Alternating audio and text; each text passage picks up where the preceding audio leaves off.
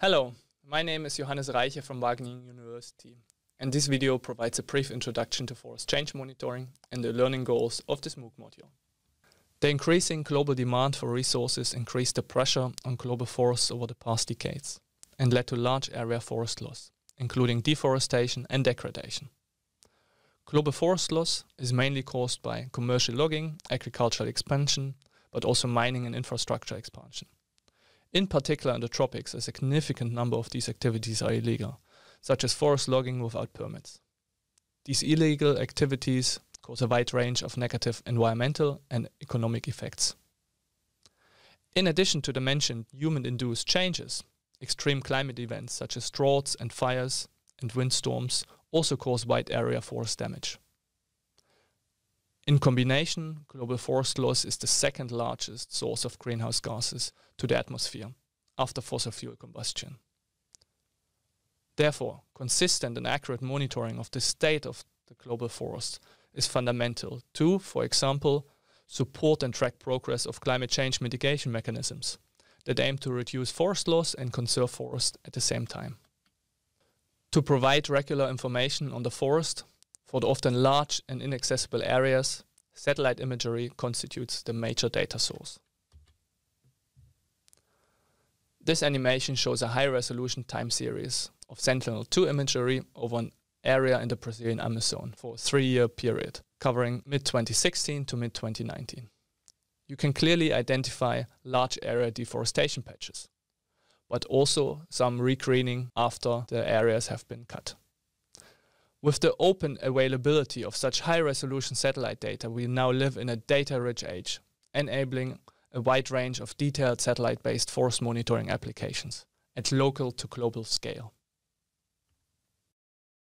With archives of satellite data dating back to the 1970s, we can now monitor and understand long-term forest changes and dynamics, including deforestation and regrowth dynamics, studying drivers of change, and follow-up land use.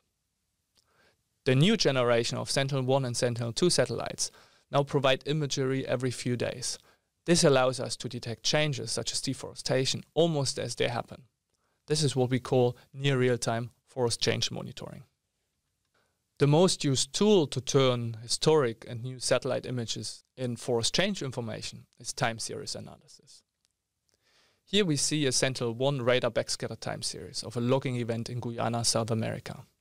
The time series covers the period between 2014 and 2019. And the individual points represent the observations which are available for the tropics every 6 till 12 days. Having such dense time series available allows us now to accurately detect the date of change and also to monitor what happens after the change, in this case, forest recovery. Processing and analyzing new images as soon as possible after they were acquired enables us to track new forest changes in near real time. Here an example of such near real time alerts using Sentinel-1 radar data for a selective logging area in the Central African Republic, where we can see logging roads developing over time and in their surroundings the indication of selective logging. Selective logging means the extraction of often commercially valuable trees in the direct surroundings of these roads. The result are degraded forests. In many cases, selective logging is done unsustainable or illegally. In such cases, satellite-based near real-time alerting can support law enforcement activities to reduce these illegal activities. The photo you see shows an officer from the Brazilian Institute of Environment, IBAMA, supported by the military, that just tracked down illegal logging activities after receiving near real-time alerts. Analyzing patterns of change and underlying information can help us to identify and study different drivers of forest loss. Here are 3 prime examples from Africa. The first one shows selective logging. The second one shows smallholder agriculture, which is actually the major driver of forest loss in Africa. Smallholder agriculture is associated with communities and local people cutting small areas of forest for planting new crops. And the third driver is mining. In this case, open-pit gold mining.